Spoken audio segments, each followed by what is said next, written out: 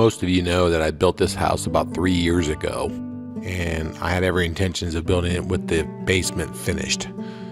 But I knew I was going to put a lot of detail into the basement, and to get the house done in a timely manner, I thought it'd be best to complete the house and finish the basement at a later date.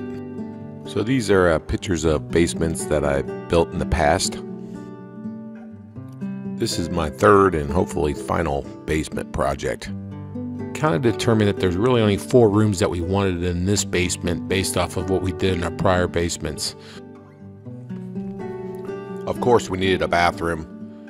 We also wanted to add a home theater, the wet bar area, and a game room. Now, as you look at the plans, the red area is where we're putting the bar. It's a 10 by 16 area.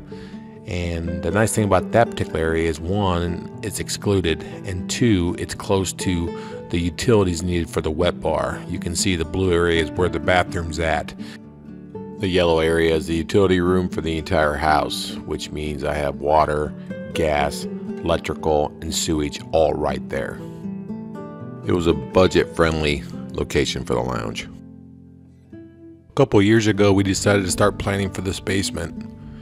We use Houzz and Pinterest to get most of our ideas, and then we take those ideas and we use a program called SketchUp. It's a free program on the internet. I think Google owns it, and it helps you bring the ideas that you want to put into your project to life before you actually spend the money and the time.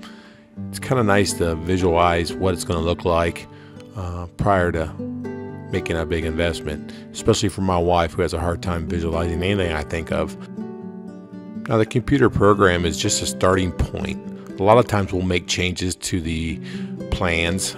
As we build things, we have better ideas, or we like different combinations better when we see them.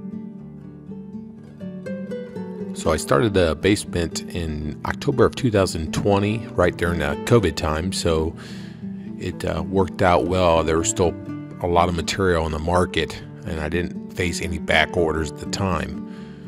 So it took me about 4.5, 5 months to complete the project, and that's all the rooms in the basement, not just the wet bar. I did do everything other than the drywall, so all the electrical, the plumbing, the tile work, the floorings, all the cabinetry, the fireplace, all the lighting. I did that all myself. I'm self-taught, so I learned a lot of it on YouTube from others, and my father was in the construction industry for a long time. He's always there as backup, and then my brother also is pretty knowledgeable in the field. The construction was one thing, the decorations were another. My wife's pretty good at colors and planning those types of things, so I relied on her for that. Like the rest of the house, the lounge and basement areas are all automated with voice activation and remote switching on all light switches, and the sound system in the lounge is basically Sonos One speakers, which are pretty much played through a phone app. So sit back and have a glass of wine. Let me show you what I did, why I did it, and I'll give you an approximate cost.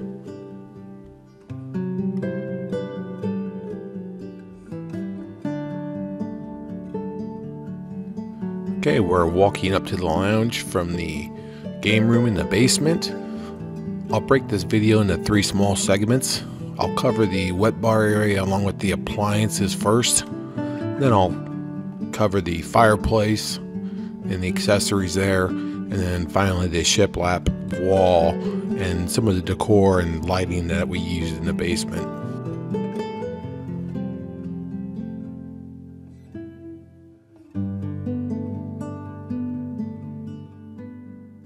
Okay, starting with the wet bar area, I really like the way it turned out. It's probably one of my favorite parts of the basement.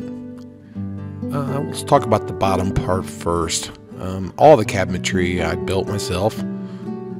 I used 3/4 inch plywood that I got from Home Depot and Lowe's and Menards, whoever had it the cheapest price at the time. I learned how to build those cabinets on YouTube.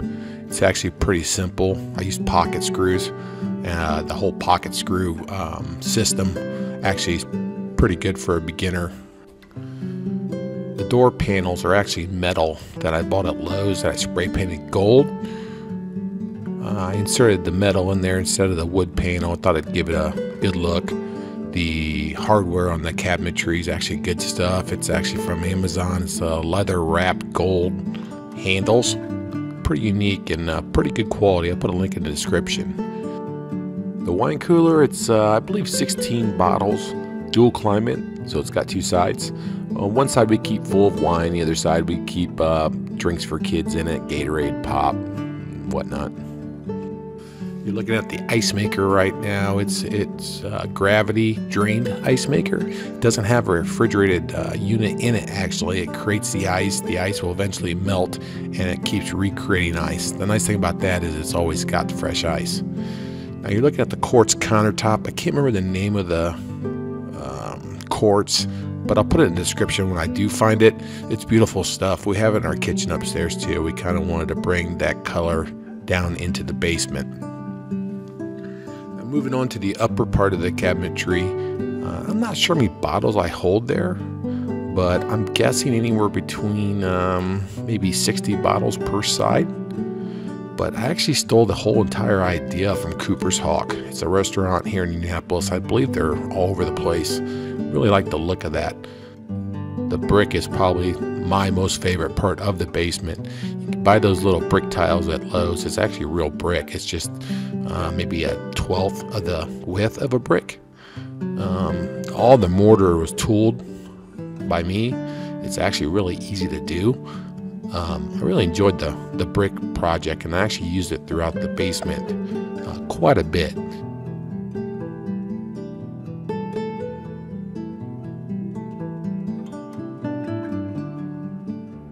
You can see that I squeezed a small TV in between the two upper cabinets. I think it's a 42-inch television set. Fits the space well. There's a small shelf right below it. Can't really put a whole lot on there other than pretty much the remote controls and lighters and bottle openers. Finish out the top with a little bit of crown just to kind of dress it up a little bit.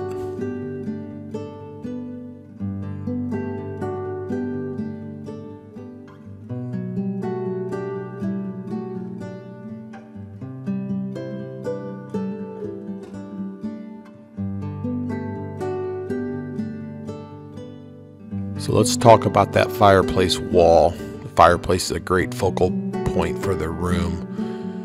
On both sides of it I have metal racks that I bought on Amazon to hold those wine bottles. It's wrought iron, good quality, fairly inexpensive, and I think each rack holds 9 or 11 bottles of wine. I think there's enough room for maybe 60 bottles on that wall. Obviously the fireplace is the big feature there. It's a direct vent, means it does not have a vent to the outside, it vents inside. It's safe, it doesn't smell, it looks great, it's propane, and that's a real flame you're looking at. You can see on another video I made recently, I hung that picture and put that mantle up after the fact. It was my final touches to this project. Now we're looking at the tile on the fireplace. This is probably one of the most difficult projects I've ever done. It was this tile project, mainly because of the angle. It turned out looking great, but the amount of time I spent on it, I think I spent 3 days tiling that fireplace, which probably should only take me a couple hours. I tried to talk to my wife into allowing me to go vertical with the tile, and she wouldn't budge. So I got stuck putting a diagonal herringbone pattern on it. So the shiplap wall, like I said, you can get this shiplap from Menards. That's usually where I get it. That's MDF. Get 3 or 4 different sizes. I believe that's 8-inch shiplap. Paint's great. It's pre-primed. Now this picture on the wall, this is something I created from Pinterest. My wife really liked it on Pinterest, and I just told her I could create that with her own wood from the property. So one Sunday afternoon I built it, and that was the end of it. When it comes to lighting in the room, I've got a lot. I've got the can lights in the perimeter of the drop-down ceiling, and then I also have this LED strip lighting actually behind the crown molding I have up there. I cut a notch in that crown molding, and then I have the LED lights taped to the inside of it. Gives it a nice glow. And then that center light, I think we got from Wayfair. It was originally in our bedroom. Thought it was too small for the bedroom, so we moved it downstairs, and it fits that area pretty good. Now the floor is a vinyl plank. I think it's luxury vinyl plank, whatever that means. It's about $3 or $4 a square foot. Got it from a flooring company. I couldn't find it anywhere at the large retail stores, but for the most part, it's good stuff for a basement. It comes with a pad, it's waterproof, and scratch resistance, so it's kind of a no-brainer for the basement. The cowhide I bought from iCowhide online. I think it's 7 foot by 6 foot roughly. It's a great little touch. I can tell you one thing, it really stunk when we first got it, but they told us to put it outside for a couple weeks, so we did on a porch, and it pretty much removed the smell from it. So I broke the pricing down into 3 different categories. The first one was materials, which included the fireplace. That came in about $4,100. Now the contractor would charge you for labor and probably additional for the customization, and I'm guessing that would be between $12,000 to $15,000 more than what I spent. Now the appliances, the ice maker and the refrigerator cost me $1,500, and then the decor was about $2,000, which included the lighting. So I'm all in for about $7,600. Contractor probably would have charged me $15,000 to $18,000 for the same thing. I hope you have enjoyed this. If you have any questions or comments, leave them down below. I'll put links to everything in the description. If you like this kind of content, give me a thumbs up and subscribe.